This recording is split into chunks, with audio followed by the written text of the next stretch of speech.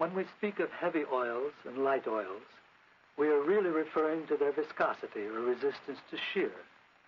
Now, the tangential stress of shear is also confused with the normal stress of adhesion, which causes wetting.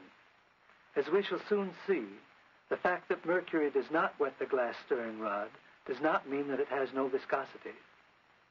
Whether a fluid wets a boundary or not, the interaction of the respective molecules is such that there can be no slip either between the fluid and the boundary or between different parts of the fluid. Thus, if one boundary is moved parallel to another, a viscous fluid contained between them will undergo a continuous shear or angular deformation as delineated by the velocity gradient. This is known as couette flow.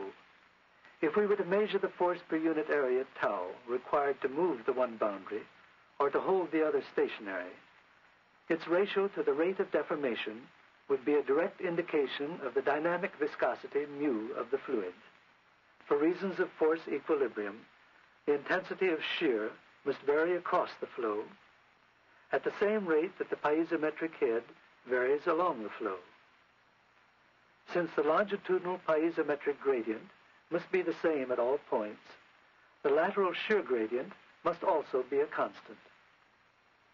And since, in a Newtonian fluid, the shear must vary with the velocity gradient, the velocity must be distributed parabolically across the flow section, as use of the hydrogen bubble method in a solution of glycerin and water indeed shows it to do.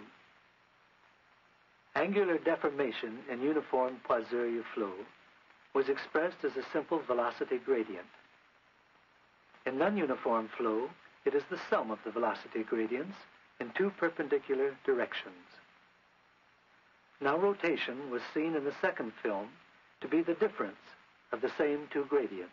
The linear and parabolic velocity profiles of couette and Poiseuille flow will be combined if there exists both induced flow due to relative movement of the boundaries and through flow due to pumping or gravity. Evidently, the net result can be either additive or subtractive, depending on the relative magnitudes and directions of the two types of flow, even to the extent of producing backflow in part of the cross-section. If now the originally parallel boundaries are slightly inclined to one another, conditions of continuity will require the two types of flow to be subtractive where the spacing is wider and additive where it is narrower.